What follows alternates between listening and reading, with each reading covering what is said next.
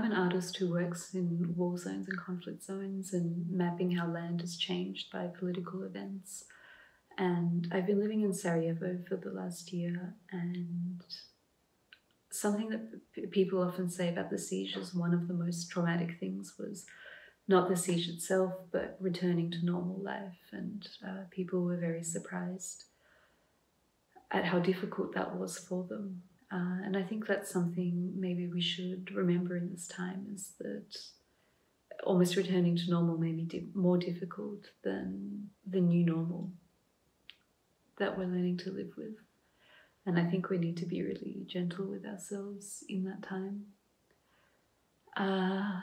But for the future in the arts feels incredibly precarious, and it's very hard to speak about everything at the moment because what was true 3 weeks ago seems like a very distant memory now.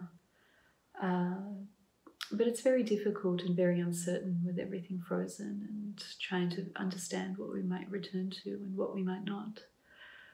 But my great hope is that in the arts we are incredibly good at being resourceful and pulling lots of different ways of thinking together, different disciplines, different taxonomies.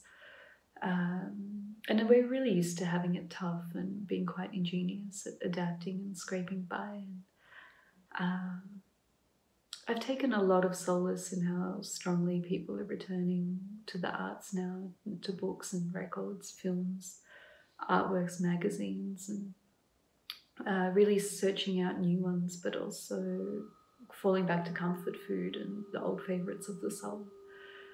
And so I'm really excited about what that might mean for the arts down the track, and I'm excited about the kindness and patience and gratitude that I think we'll have for each other and for creators.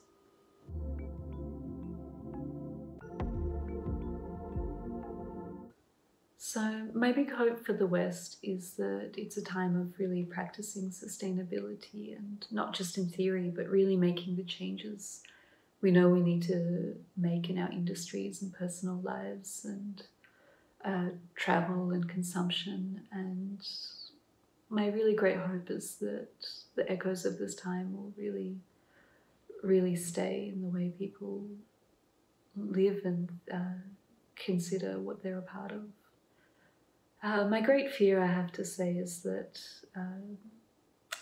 governments who are not on the side of their people are going to use this time and circumstances against us. And watching Calais and Prosecco and Manila and what's happening in Slovenia and Hungary, and I think fearing what might happen to my home in Ukraine, which has already been in civil war for 7 years now.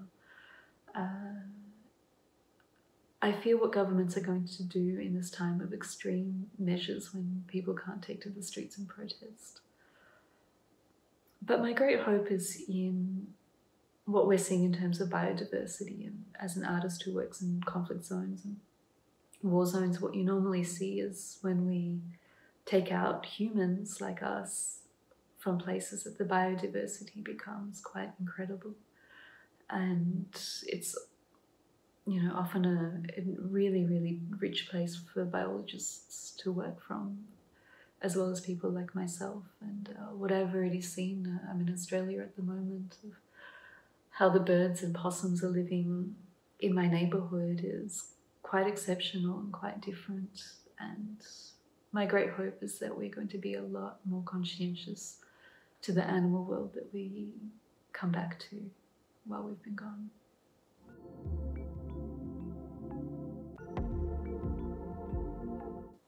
So my first instincts were to make things with my hands, and particularly to sew and to read, and not just for my work or research. I'm a really avid reader, but more widely for escapism, I suppose, which I don't do enough. My instincts were to cook and eat really well.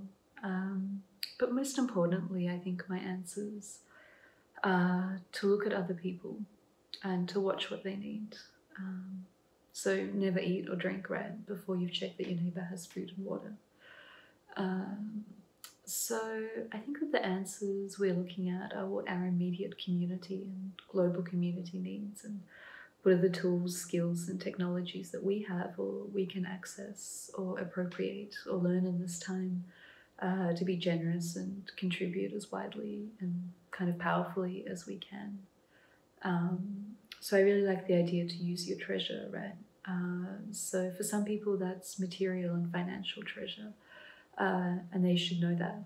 And for others, their treasure is their skill or their networks or their communication or their cultural capitals. So I think for me, maybe this is the answer, is to figure out how to use your treasure.